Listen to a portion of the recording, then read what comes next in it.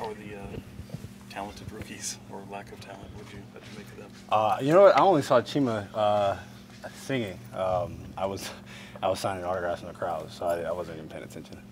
Do you remember yours? I think you had did you do a backflip? Yeah, no. Frank was did Frank it. did- Frank did the backflip and almost hit Justin.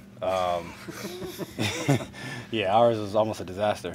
So, but I remember it for sure. How much did you enjoy that? I mean, it's been a while since really. I know there was a kind of a fan fest last year, but that was really one that kind of looked like years of old. Yeah, I mean, you know, the NBA getting back to normal, like with you guys back in the locker room, like it's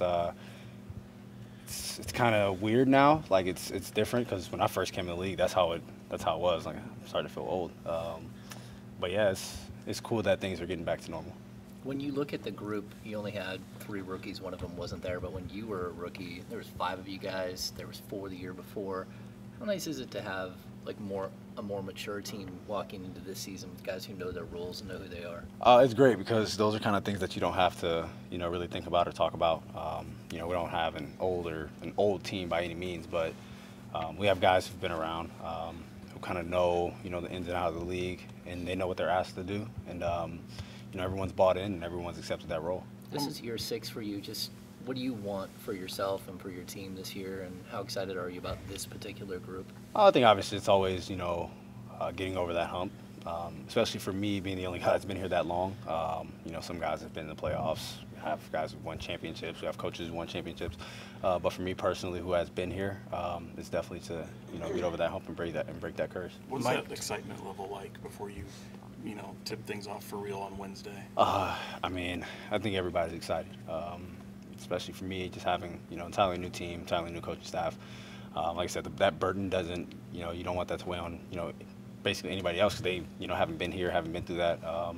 So you just come with a fresh start, and everybody's excited to get this thing going. Mike talked about how he doesn't like to call out of plays. How are you feeling kind of about that read and react system you guys are getting into? Yeah, I mean, we've put a few more things in, obviously with the season, you know, here, but for the most part in the preseason, you know, we had 2 things that we ran, and you have a billion reads out of those 2 things, and I mean, I think we did a pretty good job at it, except one game where we had the turnovers, but we had over 20 assists, I think, twice, and 23s twice. So I think we did a good job with with the only 2 plays that we were running. You think it makes it harder for you guys, for teams to guard you? Yeah, I think it's hard to scout when, you know, teams have multiple options. I think it's hard to take away, you know, 3, 4, 5 different options. You know, everybody knows what the first 2 options are, but if you have counters to those, it's hard to guard. Have you noticed any big differences defensively for this group? Are you seeing some progress? Yeah, definitely. I mean, I think right now we're defending, we're playing physical basketball.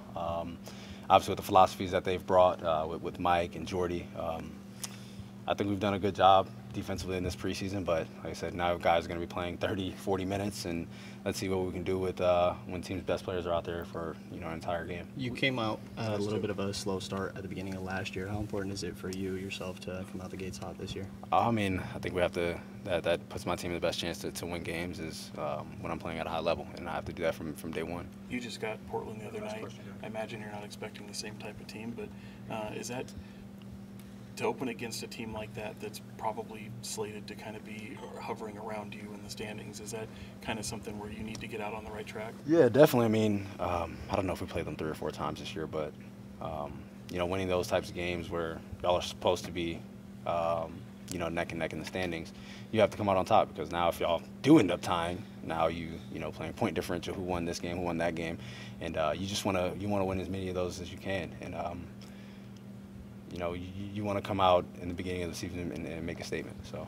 Tony, last question, Yeah, please. and it is. Hey, Darren, what's your overall assessments of the Nigerians, you know, coming in? What they doing? I mean, they've all of them. The 2 that we brought in this year have definitely been great with KZ and Chima.